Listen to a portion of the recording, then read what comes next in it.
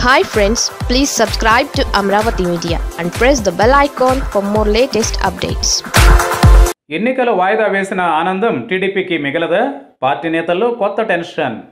స్థానిక సంస్థల ఎన్నికలు 6 నెలల పాటు వాయిదా పడిన నేపథ్యంలో తెలుగుదేశం పార్టీలో హర్షాతిరేకాలు వ్యక్తమవుతున్న ప్రస్తుత పరిస్థితుల్లో మరో పిడుగు పడింది. టీడీపీకి ఆ ఆనందం కూడా లేకుండా చేసింది. టీడీపీ రాష్ట్ర కార్యదర్శి మాజీ మంత్రి గాదే వెంకటరెడ్డి రాజీనామా చేశారు. తన కుమారుడు గాదే మధుసూదన్ రెడ్డితో సహా పార్టీకి గుడ్ బై పలికారు. నేడో రేపో అధికార వైఎస్ఆర్ కాంగ్రెస్ పార్టీలో చేరడానికి సమాయత్తమవుతున్నారు. ఈ విషయాన్ని ఆయనే వెల్లడించారు. పార్టీ అధినేత మాజీ ముఖ్యమంత్రి చంద్రబాబు నాయుడు వైఖరి నచ్చకపోవడం వల్లే తాము పార్టీ ఫిరాయిస్తున్నామని కుండబద్దలు కొట్టారు.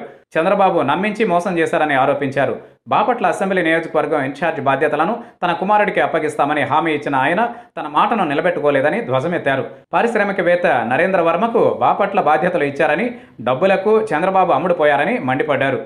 చాలా కాలం పాటు గాదే వెంకటరెడ్డి కాంగ్రెస్ పార్టీలో కొనసాగారు. ఉమ్మడి రాష్ట్రంలో దివంగత ముఖ్యమంత్రి డాక్టర్ YSRCP మంత్రివర్గంలో పనిచేశారు.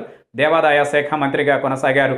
ఆయన హఠాన్ మరణం అనంతరం ఏర్పడిన కె రోసయ్య, కిరణ్ కుమార్ రెడ్డి ప్రభుత్వాల్లో కూడా కేబినెట్లో కొనసాగారు.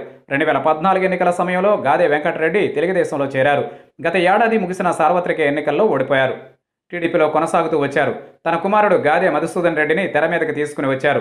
బాపట్ల అసెంబ్లీ నియోజకవర్గం ఇన్ఛార్జ్ బాధ్యతలను తన కుమారుడికి ఇవ్వాలంటూ ప్రయత్నించినప్పటికీ చంద్రబాబు వినిపించుకోలేదని గాదే వెంకటరెడ్డి తాజా ఆరోపణ.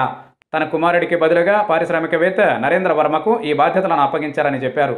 తన అనుచరుల కోరిక మేరకు తెలుగుదేశం పార్టీకి రాజీనామా చేస్తున్నట్లు వెల్లడించారు.